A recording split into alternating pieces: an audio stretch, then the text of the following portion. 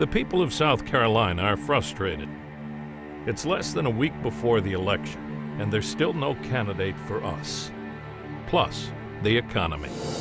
Thankfully, there is one name on the ballot that stands for true Americanity: Herman Cain. Americans for a Better Tomorrow believes a vote for Herman Cain is a vote for America. He's not a career politician. He's such a Washington outsider, he's not even running for president. Send them a message. On January 21st, vote Herman Cain.